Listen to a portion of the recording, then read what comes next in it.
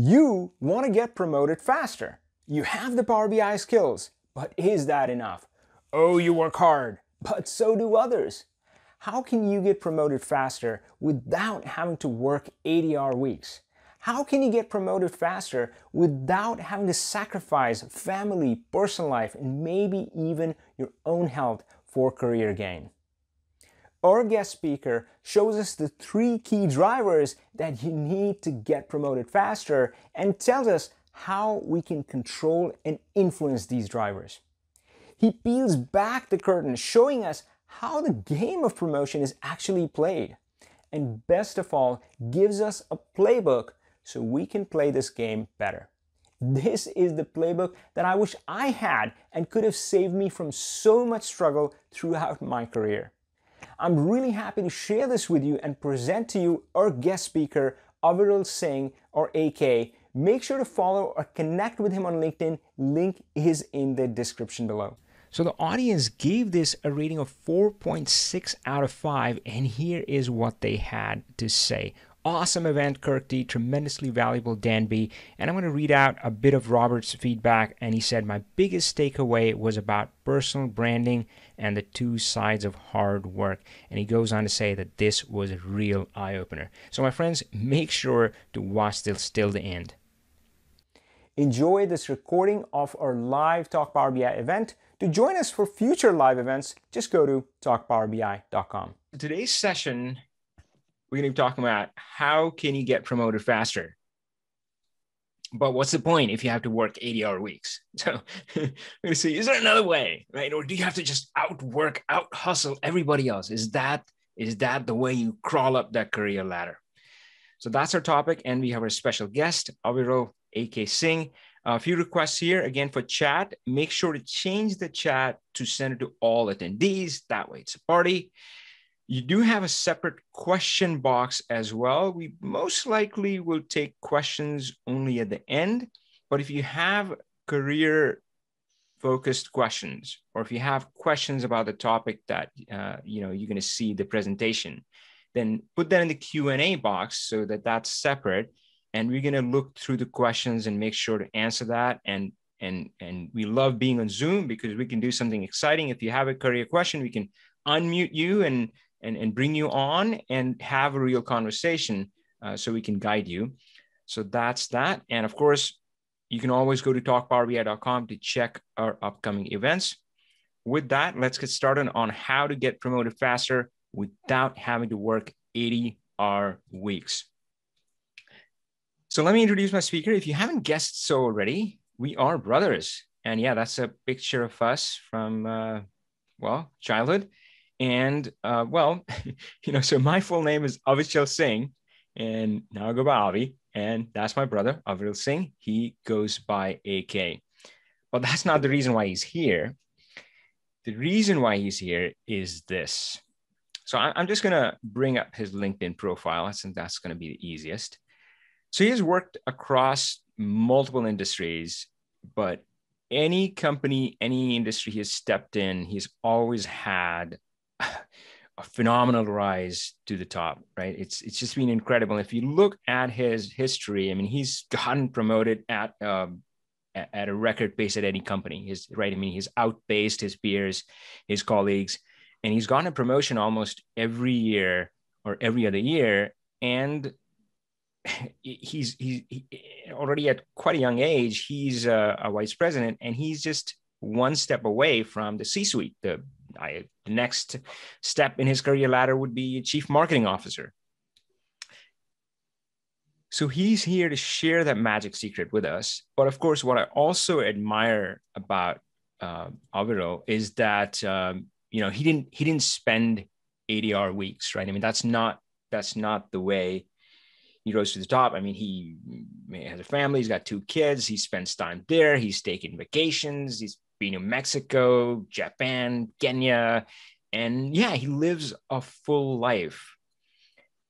And going back to work, he's always been inspired to kind of mentor others and help others. And sometimes you see somebody's rise to the top and they're like, stepping over others to get there. But Aviril's story was quite the opposite, right? I mean, he's never burned his bridges. In fact, most times when he's talked about when he is leaving a job, he has talked about how people cry, right? And so because he builds that community, builds that following, he really mentors and coaches people. So yeah, that's and again, he has mentored people kind of one-on-one privately, but I wanted to bring him on this stage so that he can share that with all of us here today. So hopefully you are excited. So let's switch gears. So I'm going to stop share. So Aviral, yeah, go ahead, share your screen and take us through the exciting stuff. Showing up for everybody? Yep, looks good. Excellent. Well, first of all, thank you so much for the warm introduction. I know we are related, but it's still welcome. And it is such a pleasure to be with all of you. I have followed this community so closely, and it is inspiring to see the work that happens in the groups that many of you lead, and certainly the conversations that happen at this forum. So it is a particular pleasure to be a guest here. And I'll try to do justice to this topic. Before we get started, I'm going to do just a few things that are only necessitated because we live in an overt litigious society.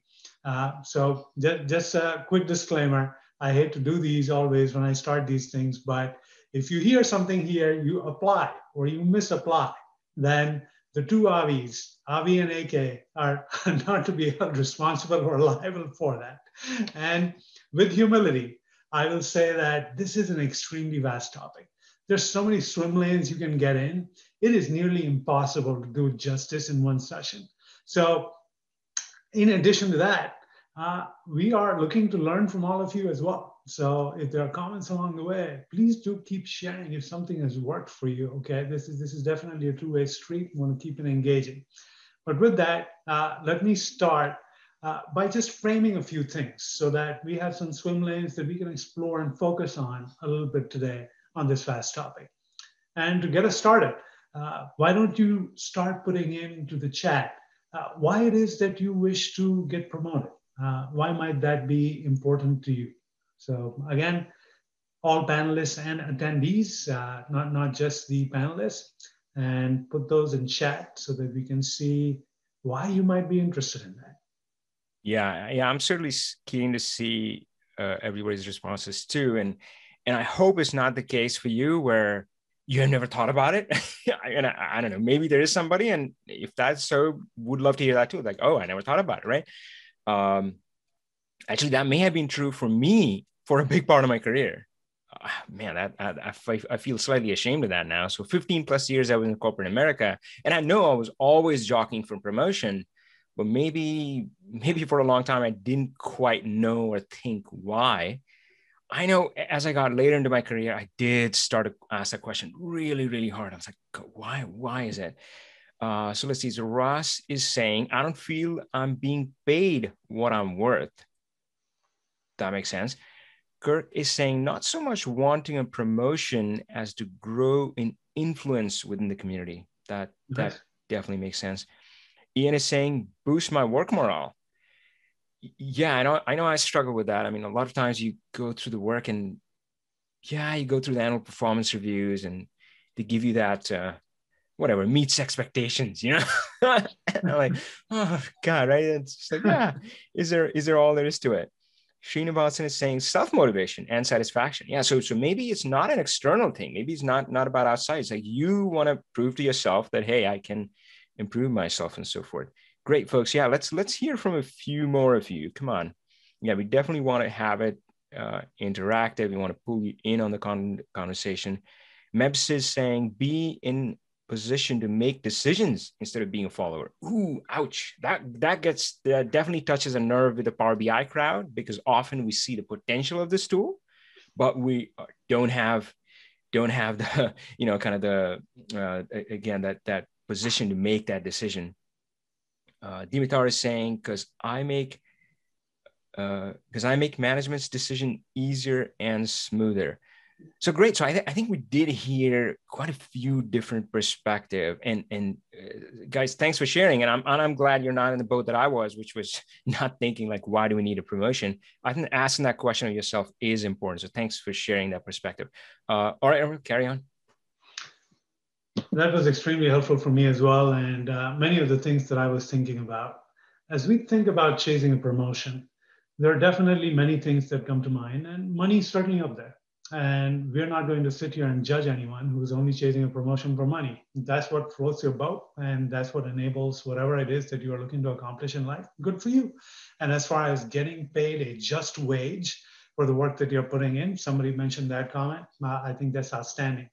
But I also heard a little bit along this other theme, which is you either want to be a leader and you want to lead people and you derive some satisfaction out of that, or you get more fulfillment that way because when you are in a leadership position, you find that you are able to influence those decisions. And especially in medium to big size organizations, that can be so key.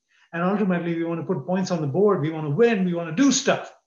But to do that, you need a certain amount of authority. You need a certain amount of influence in organizations. Unfortunately, in most organizations with today's cultures, it still comes with your formal title. So again, taking responsibility of a team, driving influence, whatever it might be, that is a bucket. The fuel that drives us. This is what Avi was just talking about with someone as far as, hey, it's not about the external world. This is about internal affirmation. It is the fuel that drives me, the recognition internally that I am adding value, and that value is creating something out there in the world, out there in society. And that is the ultimate place, really. I think those of us who might be at the self-actualization plane, I'm not there yet, nowhere close, but it should be about that sense of satisfaction and fulfillment that comes with creating more value for others. And again, these are on very different planes, but just a few buckets. There are, I am sure, many other buckets. This is by no means an exhaustive list, but a few thoughts as we consider and ponder this topic today. So how about a faster promotion, right? We can talk about those 80-hour work weeks, and we can talk about many of those things that we have in the playbook. And again, you see the asterisk because everyone's situation is unique, and it is impossible to narrate some path that will work for everybody. But there are some common themes that tie us together. Usually we can find some of those commonalities and focus on, okay, if this is the broad situation, what do we do? So that's what this is about. So what does that have to do with watering a plant? Well, there are certain things here that can be influenced in a limited way. And there is something that can be influenced in a significant way. So the soil, the environment that the plant is in, less you can do with that. Now, the advanced gardeners among you, and I am a tenacious gardener, will talk about soil remediation and whatnot, but the soil is the soil for the most part, especially if you're doing something on scale, right? You're not going to just transplant soil. Can't change that. The nature of the plant can't change that. You can't put an apple tree somewhere and expect that it'll give you bananas, right? So limited things to influence those factors. But how much you water it, you can influence that. Every day you can influence that. What fertilizer to use, how to take care of that plant. We can influence that a heck of a lot more than those other two factors. And that's what it boils down to when it comes to career as well. There are certain elements, like the type of organization that you work in. That's the type of organization you work in. Could you jump ship and go somewhere? And that's a talk for another day because promotions often come with jumping ship, but we won't touch that here. As far as an organization that you're in, you kind of have to deal with the factors, right? Organizations rarely, especially the larger ones, rarely change their color very quickly. And even if you are in a smaller organization, typically the small team will govern the culture. And unless you have turnover, that small team is going to set the bar there as far as how things are going to go. And then when we think about the boss and leadership style, that's another one, right? Often we talk about you can be in one of the best companies. And if your boss and your boss's boss are jerks, then your experience is going to be horrendous, no matter how good the company is. So your immediate neighborhood absolutely has significant influence. Your immediate boss has a lot of influence, depending on who they are. Definitely between your boss and their boss, they're controlling a lot of the destiny in established organizations. But this is where you come in, what you can do, your personal branding, your personal efforts to advance your case, and how you position yourself for promotion. So we'll talk about some of these factors. And because we want to make it a discussion, I'm going to go through some of these quickly, but keep the chats going. And Avi will catch me up on questions. We'll address these as the slides end here. So meritocracy versus bureaucracy. I've worked in both. Many bureaucracies, they're literally checklists. You cannot get promoted from this band to that band until you have checked a few boxes, have served in a certain position, have taken certain trainings and classes. There are organizations like that. There are organizations who go by tenure. You cannot get promoted without that. And then you have meritocracies. It's a beautiful world, right? You get recognized for the value you create. But the key is you can advance faster in both of these types of environments by focusing on your branding, by focusing on the things that you control. Another big piece, small versus large. Smaller organizations, again, the value you create, much easier to have that noticed. Large organizations, you might be killing yourself working those 80-hour weeks. Somebody else is getting the credit for that. Often happens. You have to go out of your way. You have to think about strategies that work for you to showcase yourself, to make sure that you shine through that crowd and set yourself apart. So people see, yes, there's an emerging leader there. Harder in larger organizations. Growing versus declining, stagnant. When you talk about luck, right? And many times it's just these dynamics. I've met so many people who happen to be at the right place at the right time, and this company was ready for a big takeoff, right?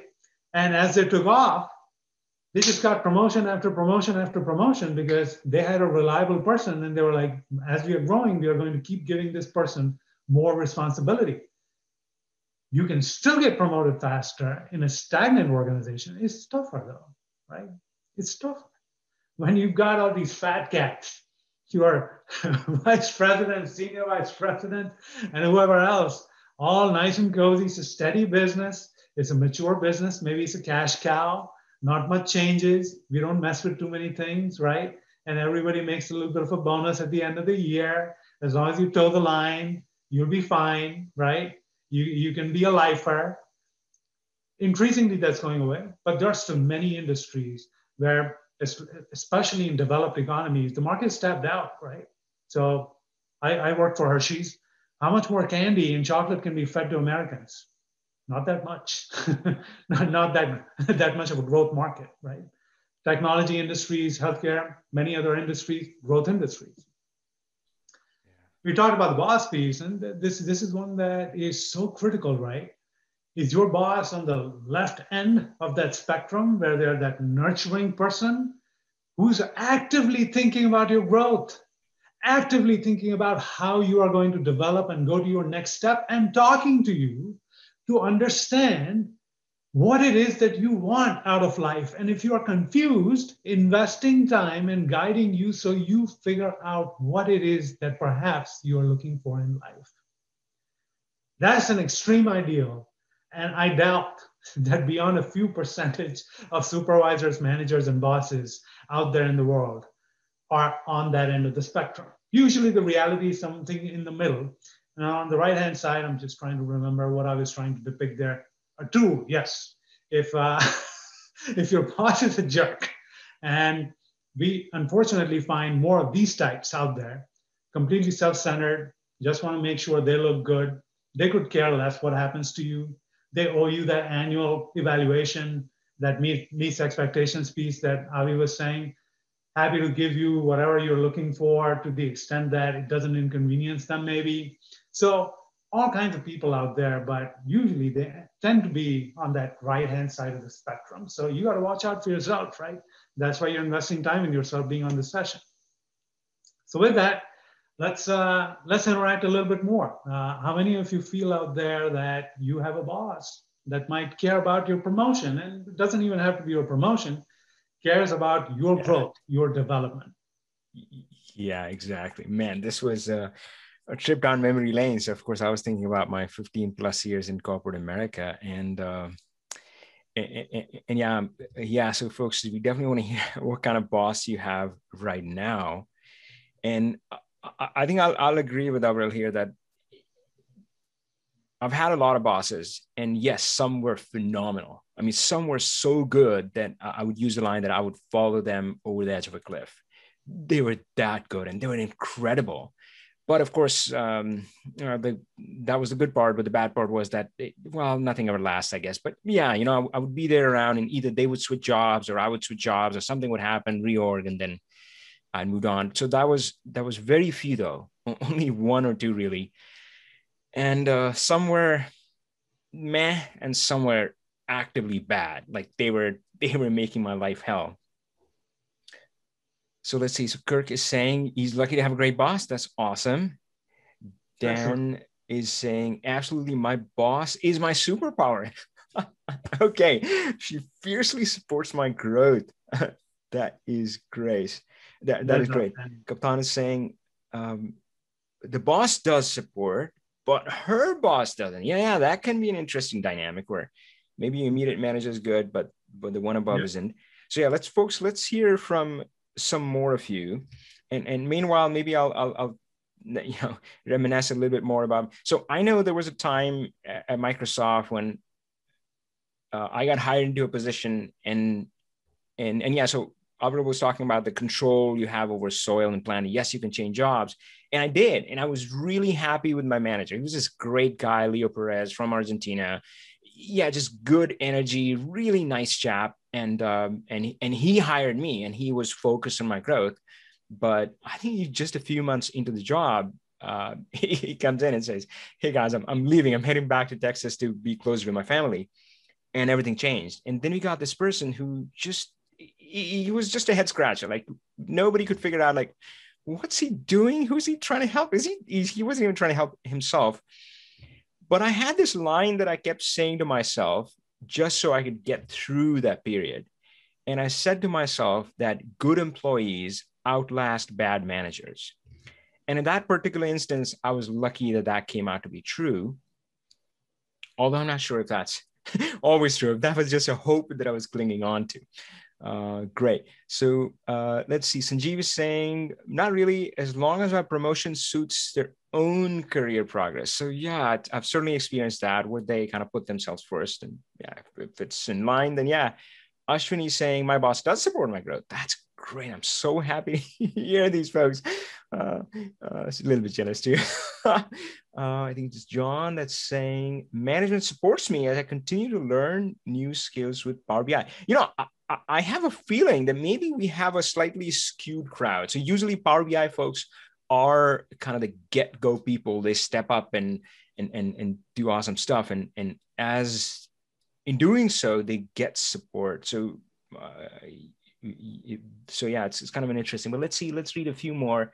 That was John Gibbons earlier. Elena Cantura is saying, my boss is supporting me, but we are all overloaded with work. So we're exploring new stuff together. That's good, I suppose. When it fits into the current job needs. Stephen is saying boss is supportive, but at the same time, sometimes has unrealistic expectations. So I think a bit of the same here is like there's too much work and unrealistic expectations. Alex is saying, unfortunately for me, I've had one of those bad bosses and bosses to my boss for the last 5 years. Ouch.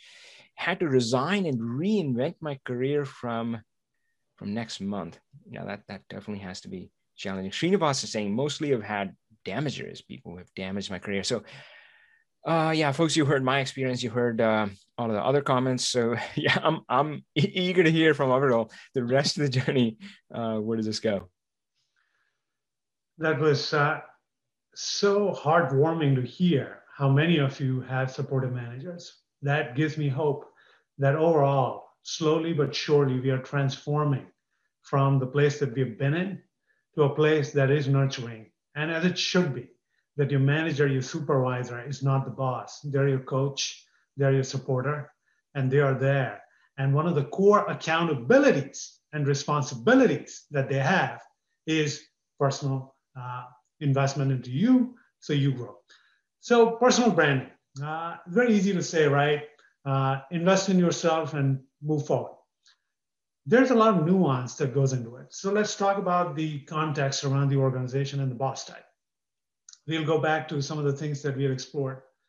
If you are in a large organization, your branding becomes key. And it starts with asking yourself, what is your brand about? Not how good of a worker you are. What is your brand about?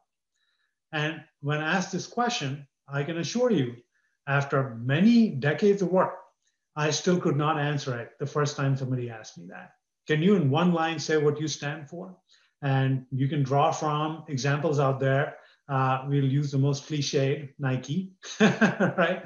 And what does Nike stand for? But you can also go to more niche brands, right? So if you think about a Patagonia, right? If you think about a brand that even has limited appeal, but where it has appeal, it has fierce loyalty. What are the aspects of that brand? So you have to think about that. The larger the organization, having clarity as to what your brand is going to be key, because then you take actions to build that brand. So if you build your brand around fearless problem solver, okay, that's what your brand is going to be. And that's why people will be attracted to you in a large organization, because anytime somebody has a big challenge, they are like, you know what, I should go talk to this person because they seem to be a great problem solver. Okay. You could have a reputation as a leader who can build teams. Okay. That's a brand that can inspire people who are looking to drive transformation. If you're looking to blow up a part of the organization or start a completely new department or do things that have not been done before, here's somebody who can come in and build a new team and get that team off the ground. Your brand can be about innovation, right? So you're the creative thinker. You come in and you find new ways to solve problems. You can think of solutions that can be deployed, right? And you push the boundaries outside of where the organization usually operates. You're the person whose brand is the connected person. Internal, external, their network is the best, right?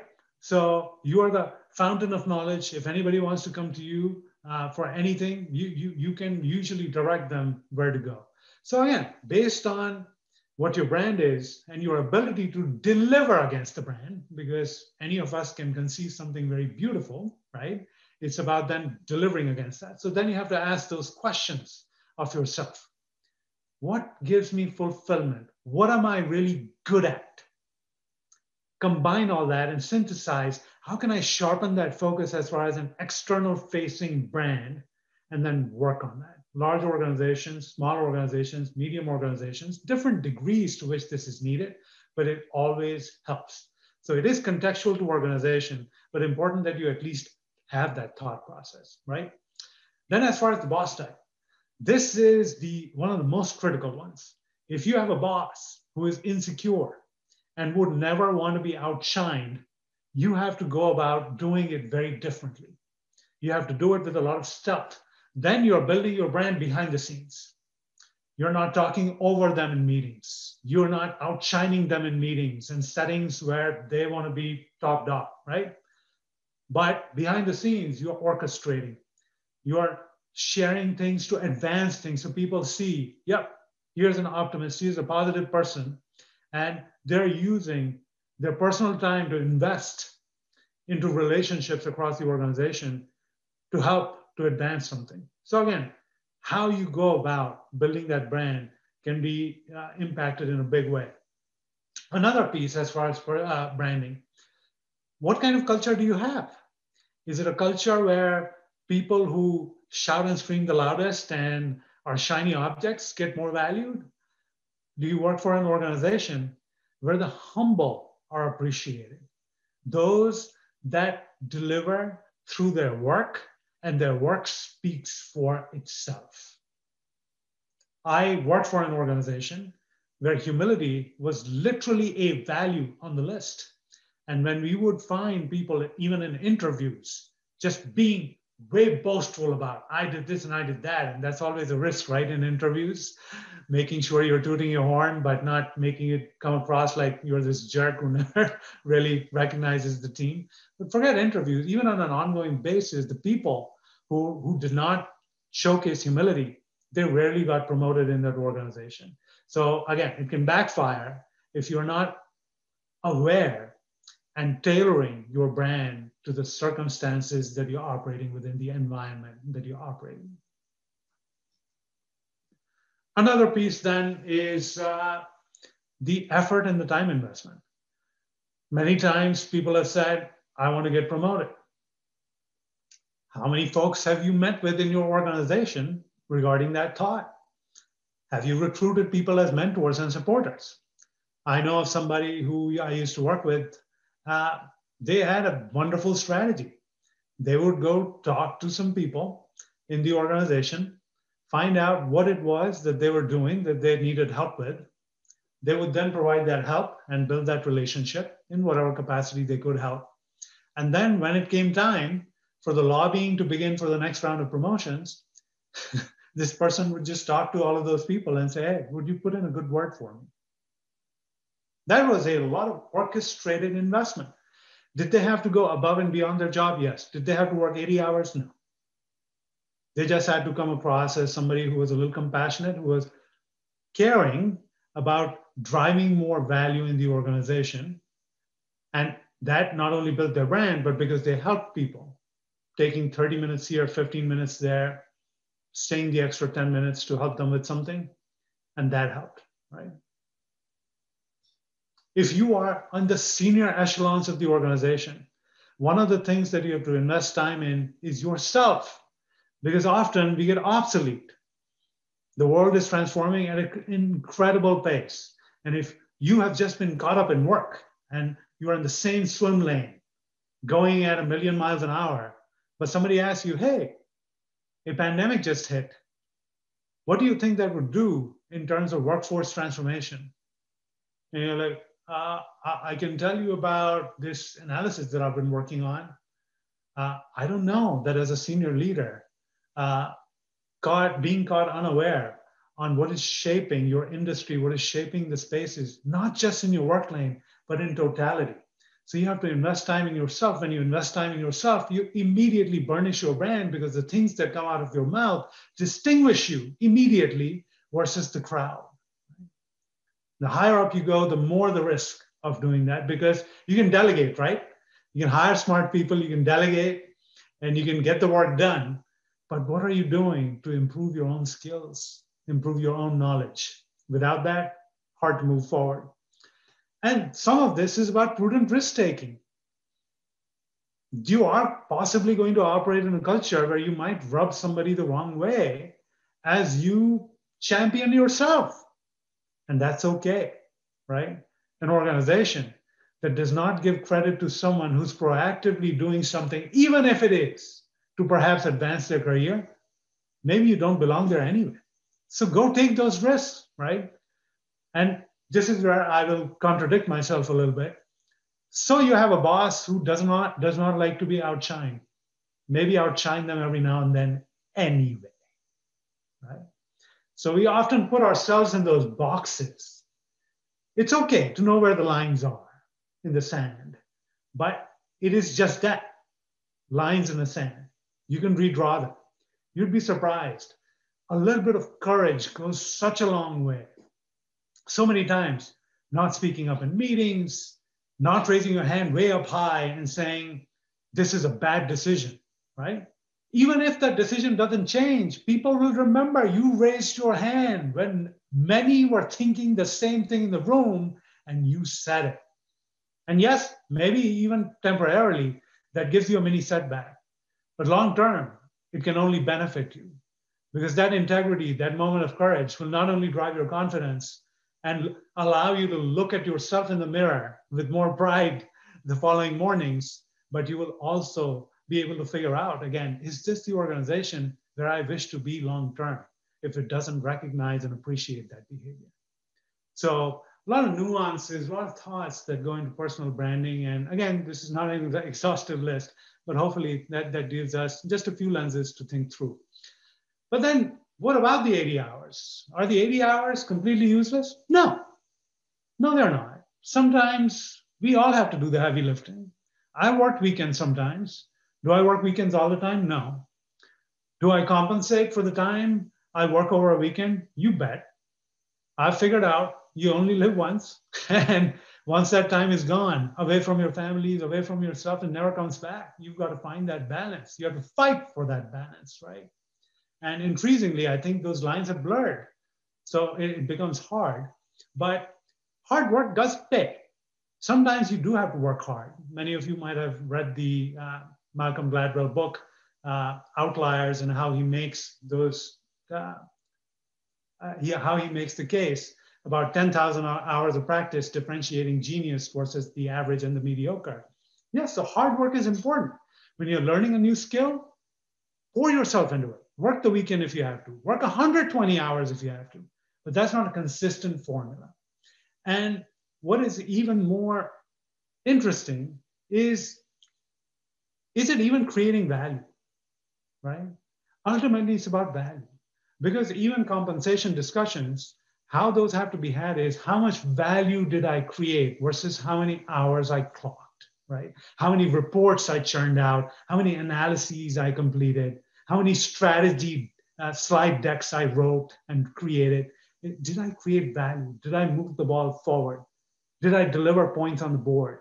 That's what it's about. Always think about that.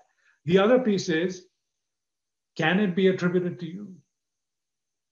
Is all of that coming through? If not, then you have to find creative ways to make sure that it comes through. This is where you might find emails to a select select body of team members will go a long way in showcasing, oh, this person has done this work, right? Or somebody else sharing your work and seemingly taking credit. You just respond and you say something so astute about that work that people can immediately understand who has actually done the work, right? So hopefully it never comes to that for most of you. But yes, sometimes there can be politics. We are all human beings, all trying to stand out sometimes, right? So think about whether the work is actually being attributed to you. If not, then definitely that hard work is not paying off for you. And the worst piece is, and this can actually work counter to your ambitions, is hard work might work harder to keep you where you are. Because now, oh, I got this workhorse, right? And it's not just one boss. There might be a team of senior leaders who are like, do we really want to move this person from here to there?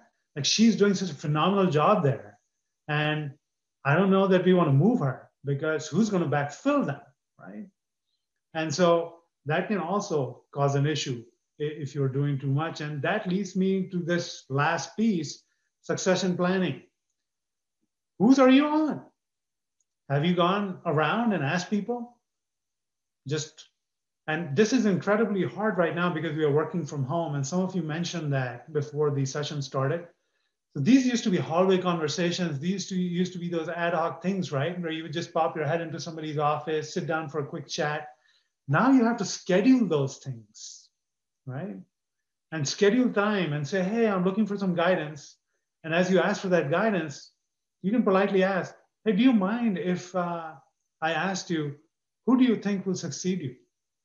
If that is a role that you would covet, go ahead and ask that person.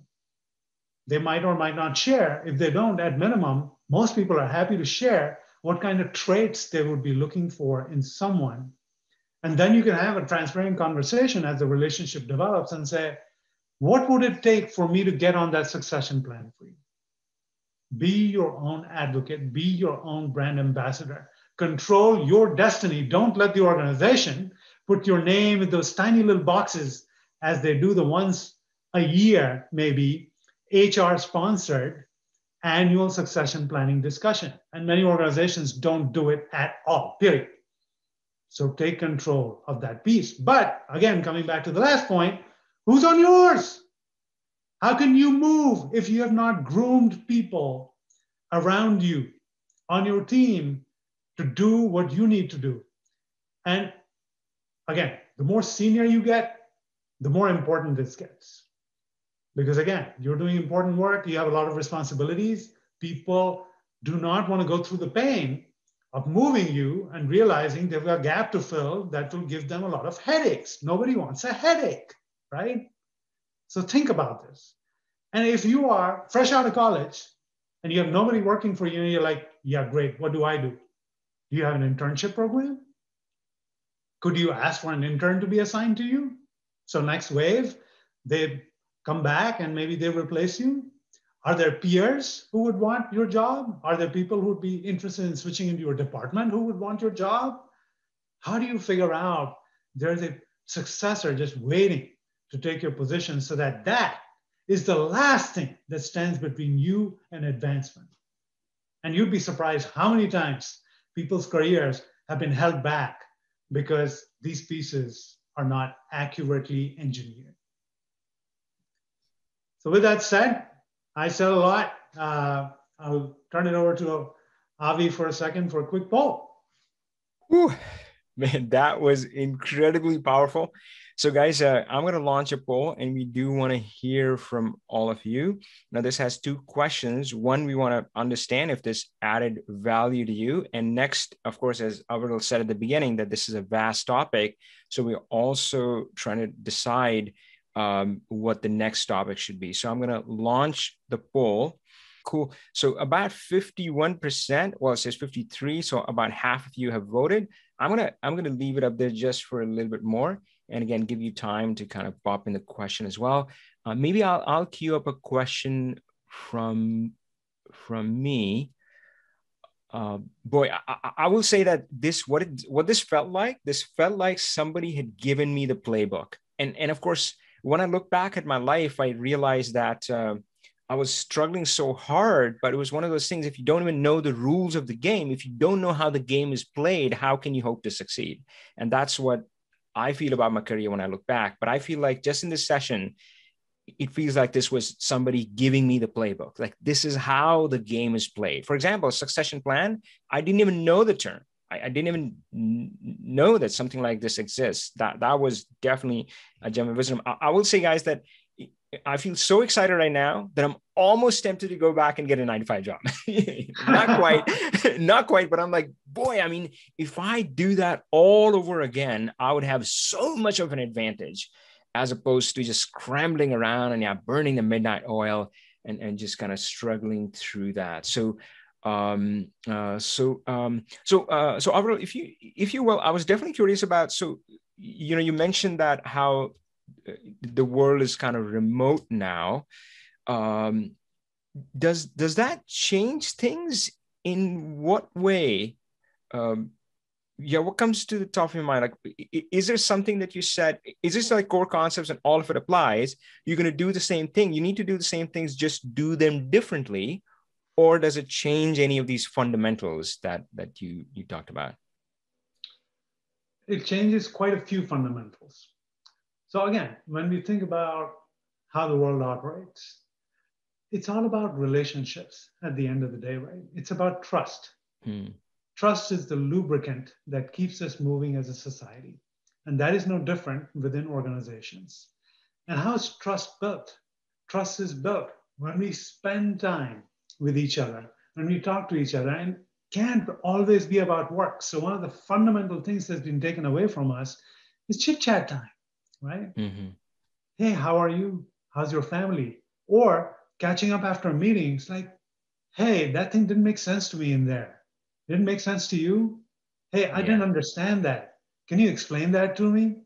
Mm-hmm. All of those simple things, all of those micro interactions that we took for granted.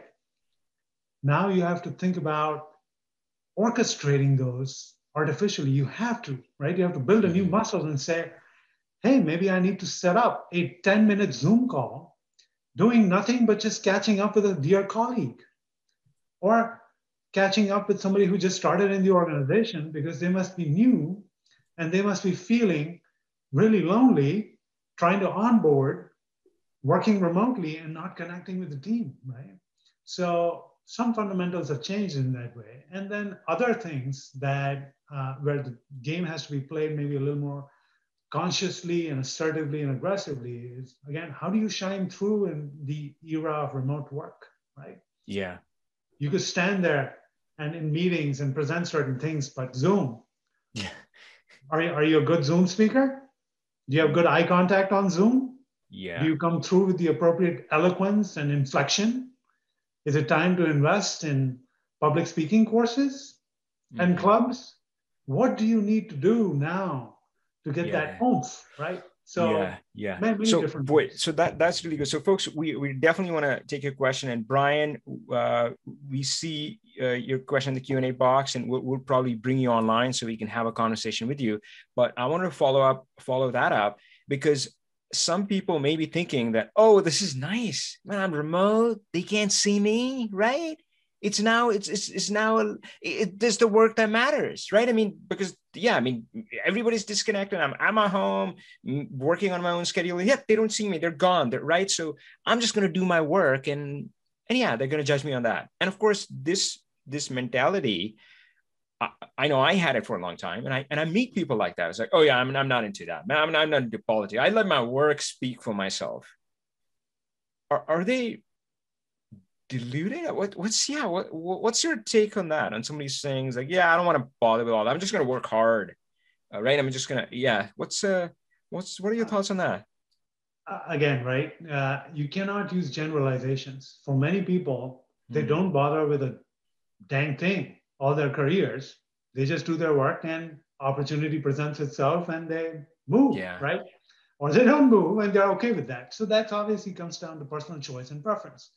But to the extent that you are ambitious, to the extent, for whatever reason, fulfillment, more responsibility, being able to lead a team, more compensation, whatever your drivers might be, once again, if you're looking to get ahead, I think you do have to think about this consciously, and your brand is even more important. And it is harder to build that brand in a remote work situation. And it is even harder to build that brand if you are joining as a new team member, because those who are there might have established some of those connection points before the pandemic. You have not.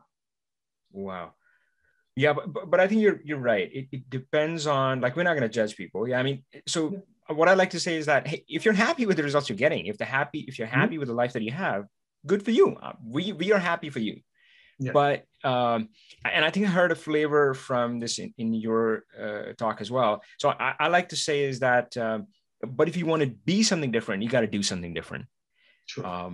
So yeah, that's really cool. So let's see. I want to read off at least a few of the comments, but I'm just going to call out some of this stuff. So the big takeaways, Sanjeev said, creating value through, okay, that was earlier, sorry. So John Gibbons was, set a goal and work towards it. Have my personal work brand clear and ready to share. Jesse said that. I think that was something new for me too. I'd never quite thought about it that way.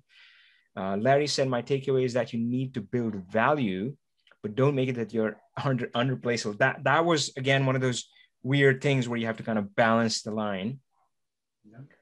Daniel, we would make sure to share the notes. And yeah, Dan Barrett also liked the personal brand idea. Succession plan was an interesting one. Investing in myself, that was a good one. Much to think about. Personal branding, that certainly seems to have hit a chord. Great. So all right, so Brian, let's see if we can have you talk to you, see what's going on. All right, Brian, see if you can unmute yourself. And so your statement was, understand the direction of your chosen industry. So just tell us a bit more about that. Hello? Yeah, we can hear you. Okay, fantastic. I'm sorry. Employer or a new manager, and understanding that you kind of see where the puck is going. And I guess, how do you do that without coming off as arrogant? Meaning that they will often ask you, like, how will you improve this particular situation? But it'd be like me kind of asking you, how should I improve my marriage or whatever? You giving me advice, but you don't know all the particulars. And so you're asking me a really encompassing question, but I don't have, the wealth of knowledge about the inner workings of your company and those dynamics. So I can only speak in generalities. So sorry, you cut out a little bit. So I got one part where you were talking about how do you share it in a more sensitive manner so that it doesn't come across as overbearing. You don't feel like you're stepping your toes or telling everybody how smart you are. Is No, that right? yeah, I'm saying that in relationship to a manager that or prospective employer that would ask you how to improve a particular company, a process, or something like that. Oh, got You it. don't Got know it. all the particulars, but they're Yeah. asking you to make judgments on Yeah. process improvements, but you don't know all the players and all if many of the significant factors. Got it. So maybe this is a networking meeting or you're meeting with a potential employer. Maybe it's in a job interview and they said, hey, how do you think we can improve this? So how do you share your opinion when you might not have all the relevant knowledge? Correct. Aviral, yeah, what would be your advice for that case? Yeah, this is a common question that one should be prepared for interviewing in particular. And I would say my MO on that is you start with a dose of humility. You just acknowledge what you just said. Mm-hmm. I'm not an expert in this yet, and I have no idea as to all the forces that might be driving the situations and circumstances that you find yourself in. But based on what I see with my fresh set of eyes as the outsider coming in, Mm-hmm. I see X, Y, and Z. Yeah. And that X, Y, and Z could be industry related. I don't know about your company, but Mm-hmm. macro level, or even if you don't know about the industry, general business economy. If I think about some of the macro trends shaping industry these days. Yeah. So take it to the level where you are comfortable and then give your answer at that level. So that's a good one. So let's role play that a little bit. So let's start at the macro level. And I know I can speak to that because COVID, it's been on your mind, but imagine if you're talking to an employer, how would you say about it? I know what I would say, because for one, I genuinely believe in this. What I would say is that, yes, it's been an incredible challenge, but it's going to be an opportunity for the ones who are willing to act and step up. Right. So it's one of those things. We can run around like headless chickens, or we can think about what is the action that we can take at a personal level and at an organizational level so that 3 years from now, we'll look back and say, this is the best thing that happened to me. Right. And of course, I can relate. So side story, I can relate to that on a personal level when I was laid off, and that was a painful experience. But a few years later, I would look back and say, hey, that's the best thing that happened to me because the things that led me to. So that's kind of the macro level. So somebody can comment about that. Can you give us an example of a more granular level, maybe a specific example in your job interviews? Like, yeah, right. I mean, yeah. So let's say, yeah. So I work in the healthcare industry right now. Healthcare Mm-hmm. industry is, again, a vast ocean. There are so Yeah. many forces: government, regulatory, insurance plans, healthcare providers. You truly need years to understand it at a level where you would have a meaningfully articulated answer. Mm-hmm. But coming in, you could say, so if I asked you, and I currently work for one of the largest integrated health systems in Georgia called Wellstar. If I asked you that question, hey, how would you drive more volume for Wellstar? Well, yeah. Oh God, right? that's if I scary. just gave you that question, even without knowing anything, you might ask to the follow-up question. It's like, hey, why is volume important to you? Ooh, oh, that's a good one. Or you might ask another follow-up question is, what type of volume are you looking to go get? Right? There are ways to drive volume. Do you want profitable volume? What are the drivers of profit then? So some quick clarifying questions help better frame the question for you to answer. It also gives you more time to think about the question. Then you can launch into your answer and you could say something like, well, we all know in terms of macro trends, aging population, that's a trend that is not going away anytime soon. So care for chronic conditions, care for the elderly, increasingly automated, delivered, and enabled digitally, care at home.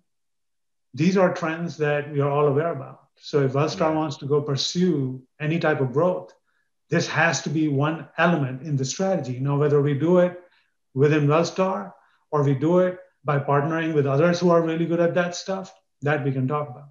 Got it. Got it. So interesting. So everybody knows that, well, at least in US, that we have this aging population. The baby boomers are getting older, and so yeah. So knowing that, you can speak about something macro. But what folks, I hope you picked that up. That's a true ninja skill in job interviews and really any conversation, right? Even day-to-day conversation with the boss, which was asking questions. Because of course he talked about the benefits there, right? I mean, you can ask that with a question. For one, it does make you a better listener, and you also come across as a better listener, right? So you seem like a better listener, and of course it generally does make you a better listener, right? So that is, I mean, yeah, that's stay focused on that. That one is a really, really good skill to have, and again, being able to ask good questions. Yeah, I even feel like the interviews that I have won where I've been offered the job, I think that was one of the key things. So when they ask you, like they ask you a lot of questions and they say, oh, do you have any questions for me? And I've interviewed people where I would ask them, do you have any questions for me? And a lot of them would say, no. And I'm like, what are you doing? Right? Because again, it's not like, oh, do you have any? It's your opportunity to tell them how engaged you are. It's your opportunity to tell them that you researched the company and you're interested in them and that you were listening to them during the interview, right? And again, as Avi said, you can just pick up on their questions. It's like, hey, you asked me a lot of questions around increasing volume. I want to understand why volume is important. What does that do for you, right? So and it's so easy, but a lot of people don't do it, right? I mean, employer asks them, oh, do you have any questions for me? Like, no, I'm good. Everything sounds good. Oh God, you probably just lost the interview. All right, great. So, hey, Brian, thank you so much for that question. Did that help? Yes, it very much helped. It definitely gave me some insight as to how I can go from the large to the small, based upon knowledge level. So that was very helpful. So thank you so much. Great. Hey, I learned something too. So thank you so much for that question. So folks, again, I mean, that's why I love Zoom. We can bring people on and have this chat. Hey, I want to make sure, do you have a hard stop right now, or you can go further? No, okay. Let's keep going. I see other questions in there too. Oh, okay, cool. So again, folks, do us a favor, put your questions in the Q&A. So we do have a question from Mebs, which is a good one. So let's see if we can take that one on. And Mebs, okay. So I think Mebs had to drop off, but we'll take the question, which, hold on, let me take care of this one. So Mebs was asking, how do you know when to ask for promotion? Ooh, that's what's the answer to that? Yeah, the short answer, it depends. It depends, yeah. But I think there are a few indicators if you are wondering, hey, is it time? Am I ready? Many times we ask ourselves that question, right? Am I ready?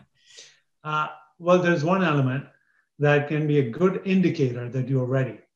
If you find that whatever your boss is doing or whatever the person in the role that you are targeting is doing, that you could do that, majority of it, maybe not all of it, but majority of it, that's a good indicator that you're ready. And I'm just laughing so hard because I'm thinking, how many times have I been in a situation where I felt that, dang, I can do this better than that person. I mean, or sometimes I've thought, man, a monkey could do a better job, but that's for another day. Okay, cool. So that's a good indicator. Are there more? Are there others? Yeah. So to come back to the question about actually asking someone, that is dependent on, again, a lot of the things we talked about. What type of organization do you work in, right? Mm-hmm. In some organizations, the only opportune times to honestly have that conversation might be in the annual career and performance discussion that you have, or the biannual check-ins and things like that, or the formal discussion your boss is mandated to have with you. Many of us have organizations like that. Now, if you don't have that structure, then I assume you work for a smaller company that doesn't mind having those conversations whenever you want to have them. So in that case, it's not about when, it's about how. So just like having any difficult conversation or important conversation, you need to make sure that your receiving party or the audience knows that it's coming. You have to set it up.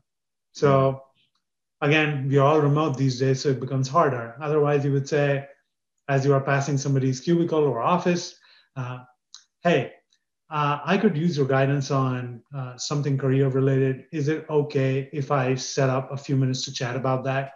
And then you set up that meeting and you had that conversation. They know what it's about. They'll not be surprised. And you can walk into the promotion piece saying, hey, as far as career advancement, this is what I'm thinking, or I feel certainly that at this point I've maxed out everything I needed to learn in this job. And of course, if I continue just based on different business circumstances, I'll learn something, but I'm looking for something else. I'm looking for more. However you approach that, you can have that. Now, in a remote setting, you might want to have a quick phone call first and say, hey, I have some thoughts that I've been having about career advancement, and I was wondering if I could just set up some time with you, but want to check first, is that okay? And so, again, depending on the level of formality and God forbid, politics in the organization, you might have to approach it differently. But the other piece is, again, you don't have to talk about a promotion. You can talk about taking on additional responsibilities, right? You can just say, hey, at any point, there's no organization that I know of that'll tell people it's not the opportune time to talk about taking on more. Wow. So you can always frame the discussion from a standpoint of, hey, I think I could create more value for the organization. And I'm just wondering if I were to look at that, what are the opportunities from a career advancement standpoint? That is something that I'm interested in at a personal level as well. That's, I think, a good tip. That, yeah, if you don't feel quite ready, or the situation doesn't feel that it's right to talk about the promotion, you can always and I would probably reframe it. I always say that I mean, people have a lot more leeway in shaping their career than I think they imagine. Right? So it doesn't always have to be additional responsibility. You're taking more and more work. It's like, oh, that's how I'm going to get promoted. Like, I'm going to do the work of like 3 people, right? I mean, that's not necessarily, you can shape your career, right? So I think feel empowered to have those discussions with managers saying, hey, these are the things I'm doing.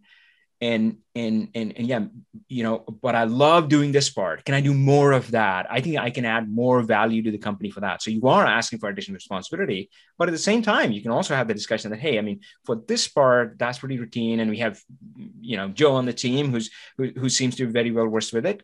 Is it okay to kind of transition? So yeah, so you can keep it balanced for yourself. Don't feel like you have to take everything on, but definitely shape that in a more conscious way. It's like, yep, I want to focus on things where I add more value. And it's not about like, oh, I'm going to keep the good work and chuck the bad work. I mean, we all have our strengths and the stuff that you don't enjoy. Maybe Joe loves doing that. And so, of course, let Joe operate in their zone of genius, and you operate and grow in that zone of genius. So I think that discussion, I love that part. Yeah. I want to react to a comment that is very interesting and might be of interest for the community here.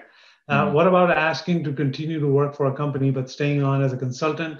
Would it be fair to ask for the same money, no benefits? To me, this would be the ultimate promotion, working for myself. Wow. That was from Jay. Jay, if you're still on, I think, again, certainly depends on what kind of environment you're operating in. But as long as that is a model you have seen in the company, it's definitely easy then, and say, yes, hey, as I look at what my priorities are within my professional and personal life, I think I would add the most value this way. And that would be continuing this relationship, continuing to deliver value in this area, and ask for that. Now, if that kind of arrangement, it's not a consultant culture, and you might be the first who might ask for something like that, then that's a very different situation. In that case, you might have to plant some seeds first and say, hey, what if, right? Paint a picture and let people first wrap their heads around that what if scenario. And then you can advance the conversation a little bit. As far as compensation, I would say, well, why box yourself in and say, same money, no benefits? I will tell you that any consultant charges more. And the consultant has to charge more because this is a risk-reward relationship. When we choose that job, we are giving up the uncertainty of not having to worry about our next paycheck. By giving up that uncertainty, so our risk profile for income comes down, it becomes steady. we also bring down the earning potential. Mm-hmm. As a consultant, you are taking on more risk. Your income stream can dry up. You have to constantly feed that funnel. But to the extent you are great at what you do, you should charge market rate, nothing less. And always remember, from a pricing strategy standpoint, easier to start high and lower, harder to start low and go. So just a few thoughts. Yeah. Hey, that's great. So, hey, Joe, let's see if we can hear from you. And first of all, I would like to hear if that helped. Yeah, can you hear me okay? Yeah, we can hear you. Yeah. Perfect. So, oh, there you are. Yeah. So, yeah, did that, did the response help? Did it provide you some kind actually it did. Because go we actually do have some people there that are consultants for different type of things. I'm like, well, if that, how would I do that? So when he was talking about, if it's already an environment there, it makes it easier. Yeah. And then how to approach it helped out a lot too. So yeah. And I think there could be a few ways around it. I was actually having a discussion pretty recently with somebody who was in the exact same situation. And one way could be that I think it's a little bit like how, I mean, I'm imagining myself walking to my manager's door and saying what you put here. Now, I know this is a private conversation, so I'm not saying you meant to say it that way, but if that's what's in my heart, I can't imagine walking to my manager's room saying, hey, you know what? I really don't want to work here as an employee. Just make me a consultant. Yeah. And yeah, we can talk about pay and yeah, I want to work. I mean, I would find it a little awkward. One way to do it is that you go to them and you say that, hey, I've been really thinking about kind of my life and career and where I want to go. And I want to move in a different direction. I want to explore some new things. Mm-hmm. So I was wondering if there's some flexibility for me to reduce my work hours.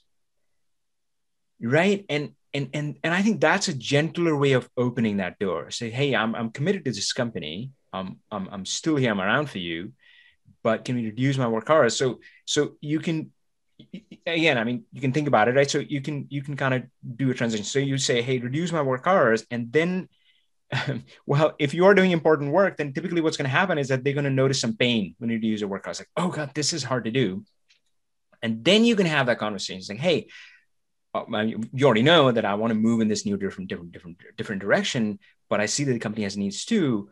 What if we did something different? What if instead of as an employee, I worked here as a consultant, and that way, you can expand and reduce my hours as you need. So it's going to benefit you, right? It's going to benefit the company. I mean, you don't have to keep like a full-time employee. As Aviral pointed out, full-time employees can be very expensive, like the overhead costs and all that sort of stuff, right? So that's why people love contractors, because they can just, it's kind of like expand. Oh, we need more help. We're going to get more help. Oh, we don't need more help. Like, I mean, business change, COVID, layoffs, whatever, right? Yeah. So it's easier for them. So you're offering that and say, hey, so if you switch to a consultant, I know there's a lot of work, but that will give you the win, give you the flexibility to kind of load me up with work if you need to.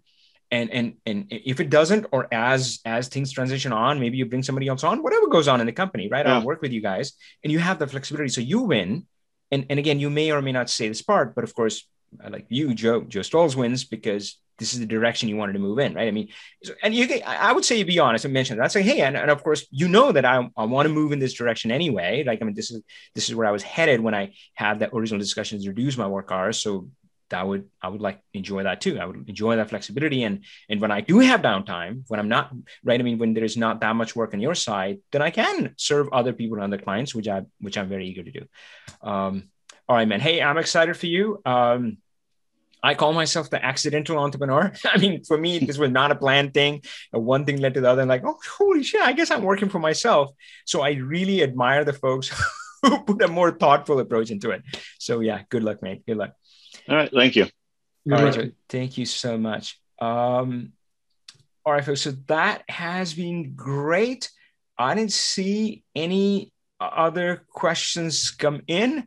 I do have a whole bunch written down for myself, but I guess I can follow up with Aviral on that privately. So, folks, I want to thank everybody for joining today. and it was super incredible. And we really appreciate all of your comments, all of your chats, all of your questions. And of course, it was so awesome to be able to talk to you in the end. So yeah, certainly, let's thank our speaker one more time. And Just one parting comment from me.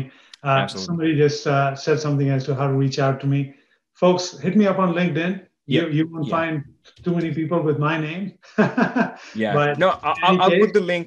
I put the link in the chat, so it's right there. And so you can follow him or connect with him. And of course, we have our poll result from earlier. Thank you for voting. So let's share that again. So folks, we have the biggest one was this is very interesting. So folks, the topics that I put up there were around to go deeper into the ones that he mentioned. So the org culture and personal branding and so forth. But there were also some topics which I know Aviral has helped me over my career. Like he has helped me with interview questions. He has, helped me with productivity and that sort of stuff. So I put those there as well. So yeah, I'm really intrigued that seems to be a popular topic. So we have that. Thanks for your votes there. And of course, most of you, it seems, did enjoy the session. Not everybody did, but as one of my mentors says that if you didn't piss off one person in the room, you didn't do your job. Because then you were not honest enough, blunt enough. You didn't speak forcefully enough about what you believe in. Because there's always going to be the one person like, oh, this is crap. So we appreciate that too. That feedback is appreciated too. All right, great. All right, folks. So again, thank you so much. And we will catch you again on one of our future Talk Power BI events. Yeah, take care and power on. Thank you so much. Take care, everybody. Good luck to you guys. Bye. Bye, guys.